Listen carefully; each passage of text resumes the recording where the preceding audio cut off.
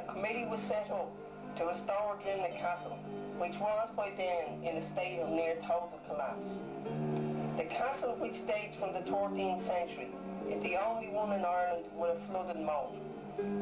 It was first built by Hugh Barnwell, who was granted the lands of Drimnagh and Terenure in 1216. Wilfrid de Barnwell became the Sheriff of Dublin in 1284. The original castle comprised a great hall and an undercroft, which was a safe area for all the family's valuables.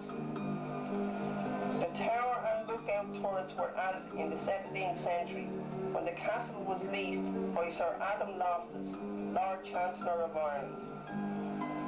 The castle is open to the public during the summer months, and guided tours for groups can be arranged on request.